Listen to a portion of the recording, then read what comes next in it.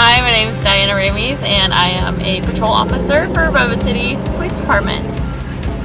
How I initially got into police work, I was a police dispatcher for San Jose Police Department. When I got the job with San Jose PD, I kind of knew that working in a confined space maybe wasn't going to be for me. But I can't be stuck in this room. Like, this is, you know, not my style. All of my other previous jobs, I've always been outside. I worked on an ambulance, I was an EMT. I worked for my dad, working at his gas station, so I was always outside. Just everything, all my other jobs, transport, ambulance, also working outside, public safety. So, you know, the police side is more my style. I get to be proactive, make stops, talk to the community, be mobile and move around.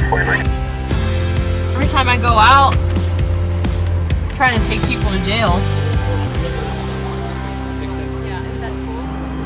USA, 20 years old, black tank top. There's a 1 and 3-year-old with her. Hi, buddy.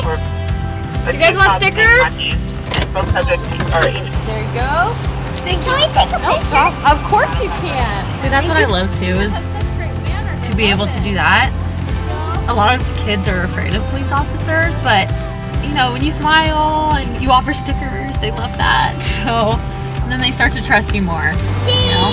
So that's nice too, making them smile and being out with the community, just to show them they don't need to be afraid of us. Bye, officers. Bye.